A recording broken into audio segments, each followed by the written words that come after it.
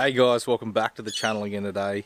Today's a little bit different video. It's not so much automotive stuff or overland, camping or anything like that. It's more off-grid. So this is a video I wanted to do for a while, just because there's nothing on YouTube that I can find about solar air conditioners. So if you're not into off-grid stuff, for household stuff, you could probably just click off this video. But for those that are, I've just got home from work. The guys have finally got the panels installed on the roof today. So we've got 8 300 watt panels up there, and they're strictly DC current that's running this air conditioner, this new system that we've got. So I'll run you over the system. I'll show you some of the install of the guys installing it a few weeks ago. We've only just now got the solar hooked up today, like I just mentioned. So I'm going to run you through the unit, and it basically, you can run it on AC or DC current, whatever you choose, or it'll switch back and forth when there's not enough solar. So it'll always choose solar first. So we've got it strictly hooked up just to DC current, but we can later on hook it up to AC if we want. So we've got our panels facing kind of northwest for more of the summertime, because that's when we're going to mostly use the air conditioner. Not so much in winter. We usually use the wood fire heater inside the house, so that way we get more of the afternoon sun. Like right now it's coming on 6 o'clock in the afternoon and the air conditioner is still cranking pretty hard, so we've got it turned right down to 16 degrees, and this is the first day we've actually ran it. So the panels are up there on the roof, as you can see, and they've got plenty of sun left in the rest of the day. So we'll go inside, I'll show you the inside unit, and then I'll show you the unit on the outside, and where the PV connectors, the solar, is actually going into the unit.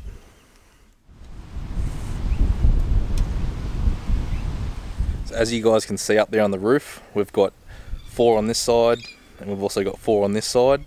So we've got 8 in total 300 watt solar panels running the air conditioner. That's to get the most out of the unit. That's what we've been required to put up on the roof. So let's go have a look at the unit. Okay, so this is the unit here. So it's a 5 kilowatt unit, and right now it's cooling our 4-bedroom home.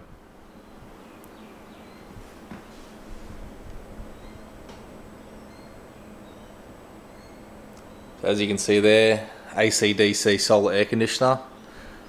It's currently on 16 degrees.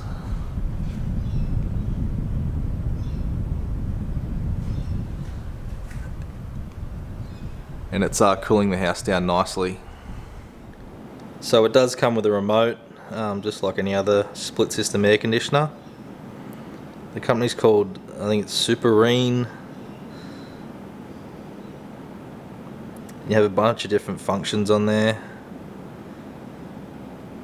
So it can do pretty much everything that a standard split system can do.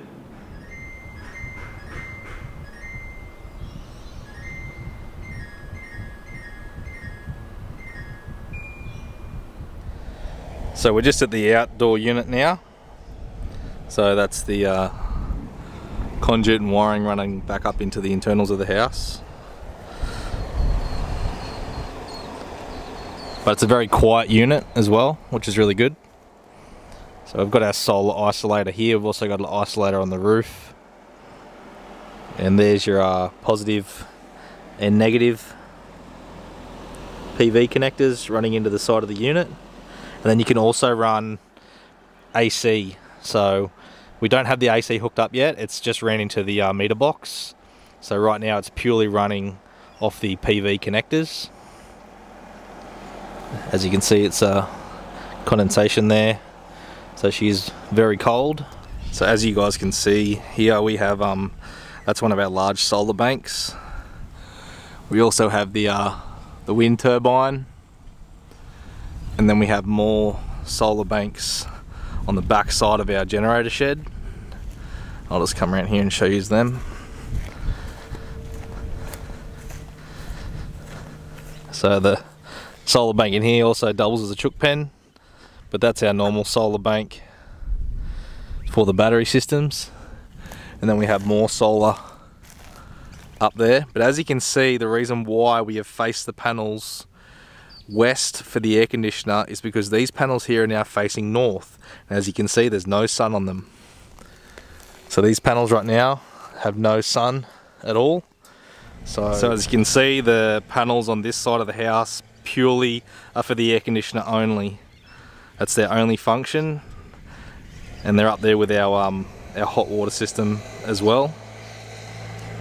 So that way, right into the afternoon, the air conditioner is going to be getting power.